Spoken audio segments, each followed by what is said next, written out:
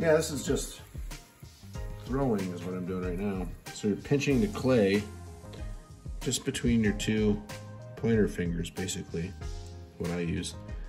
And then as the wheel spins, that pressure stretches and extends the clay and allows it to grow up the side here.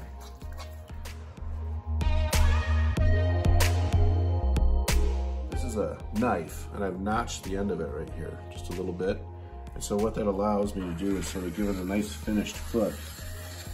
Okay.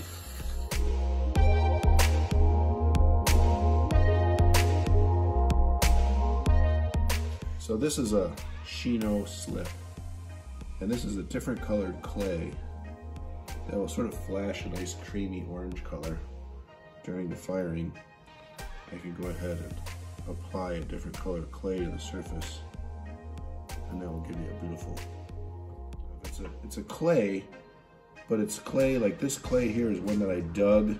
This is a Chino slip that I'm applying to this piece, and what you're seeing when I wood fire it will turn into this orange. You can see the brush strokes on there. It has this beautiful quality of sort of changing both color and a little bit of the texture on the surface of it when it's wood fired. And that's what I'm hoping will happen with this mug when I'm done.